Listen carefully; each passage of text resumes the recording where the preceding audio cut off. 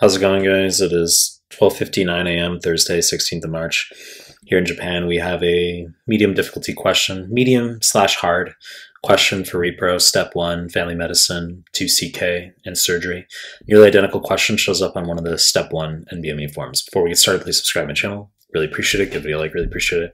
Find me on Instagram, mehlman_medical, mehlman_medical. Links down below. Find me on Telegram. Links to the Telegram group and channel down below. Let's start the clip. 40-year-old man, type 2 diabetes, 1 month history of swelling around his eyes, ankles, and of his left testicle. Creatinine 1 year ago, 2.3 milligrams per deciliter, normal range 0.7 to 1.2. Once you've hit a creatinine of 2, you've lost about 90% of your renal function, so this means he clearly has poor renal function. BMI 32, physical exam shows periorbital peripheral edema. He reports a viral upper respiratory tract infection 2 months ago. Question wants to know which the following is most likely explanation for his findings. So let's just hop through the answer choices. Choice A, Fournier syndrome, aka Fournier gangrene or Fournier gangrene, wrong fucking answer. This shows up on surgery forms, okay? It shows up once.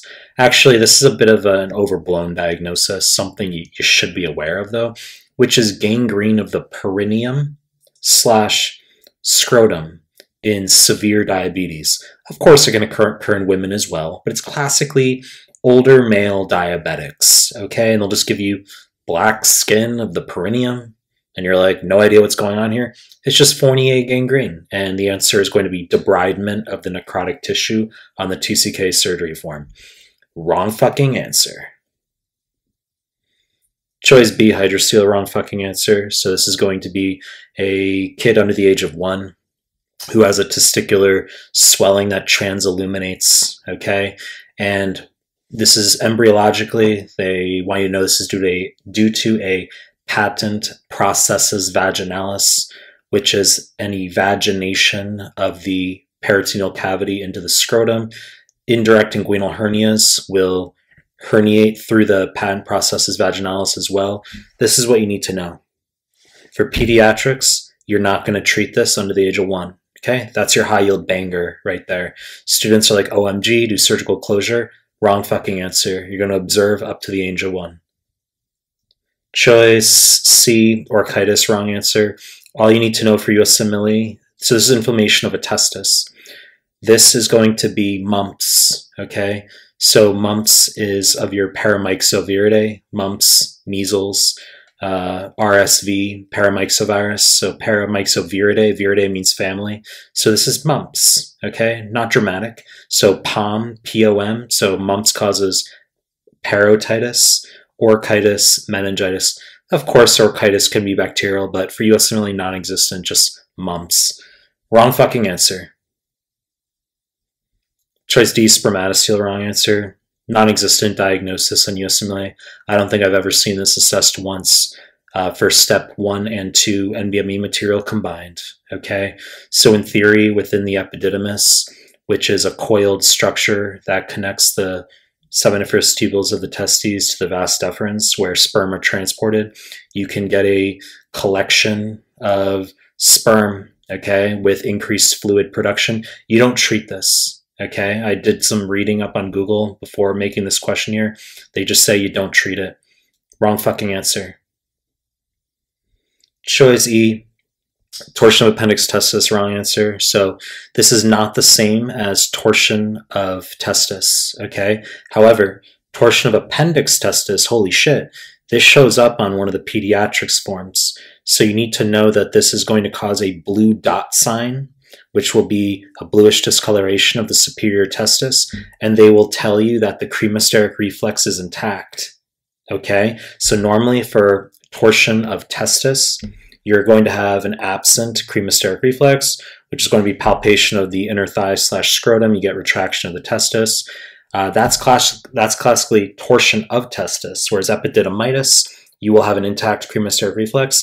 Well, holy shit, they're going to give you a PEDS question where they say, a kid has a bluish discoloration of the testis. You're like, sounds like torsion, but they say the cremasteric reflex is intact. Kid can be afebrile, okay? That's just torsion of appendix testis. I'm letting you know it exists. Wrong fucking answer. Choice F, varicocele, correct answer. So a student within our Telegram group a few days ago posted similar nbme question, and I thought it was pretty solid, okay? I like this question from nbme, which is, you got a diabetic who has nephrotic syndrome. Okay, they're pushing this on you. Now, I just threw in this upper respiratory tract infection. It's unrelated, okay? I mean, obviously viral infections, if it were peds, minimal change disease as an example, but presumably we just have diabetic glomerulosclerosis, important cause of nephrotic syndrome. And so he's got periorbital peripheral edema. And you need to know this is the high yield point. That nephrotic syndrome, loss of size and charge barrier, you're losing non-specifically lots of different proteins, including antithrombin 3, which can make you hypercoagulable. So what nbme will do is they'll give you the same fucking question and they'll give you a DVT.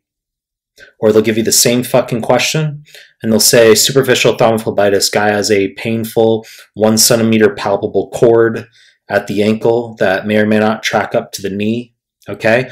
Or they give you varicocele, okay? So if you have, in theory, thrombus accretion, so if you can get renal vein thrombosis. So if you get thrombus accretion within one of the renal veins, the left renal vein, then you're at increased risk for varicocele, okay? So you need to know that the testicular vein on the left enters 90-degree angle into the left renal vein, which then goes to the IVC, whereas on the right side, you don't get varicoceles often because the testicular vein on the right goes straight to the IVC, okay? There is a bilateral varicocele question on one of the nbme forms somewhere. Weird fucking question. I'm letting you know it exists because it's always a what the fuck question. But your take home for this, okay, your short point of consolidation is that nephrotic syndrome can cause hypercoagulable state due to loss of antithrombin 3 in the urine, DVT, superficial thrombophlebitis, renal vein thrombosis, and you can get a varicocele as a result. You know the deal. To make more content, if you like my stuff, subscribe my channel. I appreciate your time. That's it.